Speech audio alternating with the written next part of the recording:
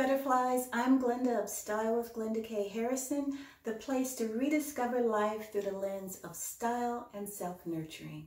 Welcome back to my channel.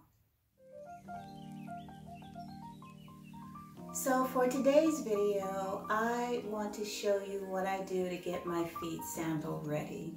So I live here in Southern California, and sandal season is kind of all year long. But I know in other parts of the world, your feet are covered up and you're wearing boots and so forth, and you're just not paying that much attention to your feet. So today, I want to show you what I do to get my feet sandal ready. But first, I want to share a story with you. Now, this happened probably about 18 years ago.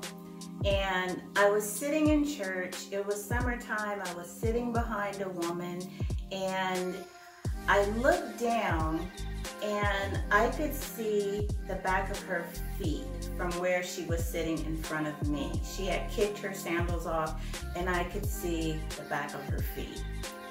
Now, I don't mean to be mean, but she obviously had neglected her feet. So they were very dry and very cracked, and it kind of prevented me from concentrating on what was being said and going forth during the service. So I had made a vow to myself that I would never let my feet get that way.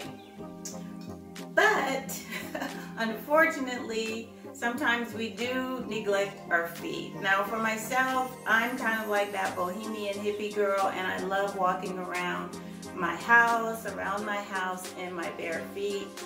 Well, one day my son and I went out to get coffee. It was a warm day. I had my sandals on and we were conversating, and I happened to look down at my feet, and oh my gosh, I am so sorry to say that they were so dry. They weren't as bad as the woman that was in church, but nonetheless, they did not meet my standards. They were very dry.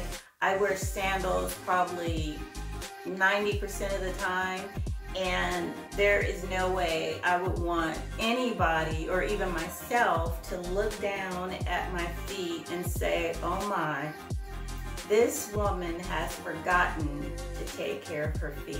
So that's what we're going to do today. I'm going to show you exactly what I do to keep my feet soft and callus free and no dry skin on the bottom when I remember to do so.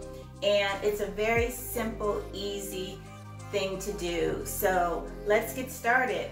Let's get the ingredients and let's get it going.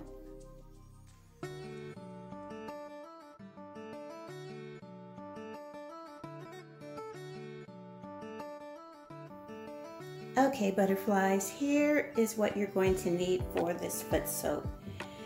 Apple cider vinegar with the mother. Now, the mother is what's added to apple cider vinegar that kind of gives it that cloudy appearance. It's more bacteria, enzymes, and protein. All of those things will help in removing the dry skin from the bottom of your feet. 100% Jamaican castor oil, about a tablespoon of baking soda, a callus remover, a pair of thick socks, a towel, and a foot tub. Now, you don't have to have a fancy foot tub like this. You can just go to the dollar store or Target or Walmart and pick up a tub that you can pour these ingredients into, and it will accommodate your feet. This tub vibrates and heats and does all those fancy things, but I won't even be using it for this procedure. And you're going to also need some warm water. So let's get started.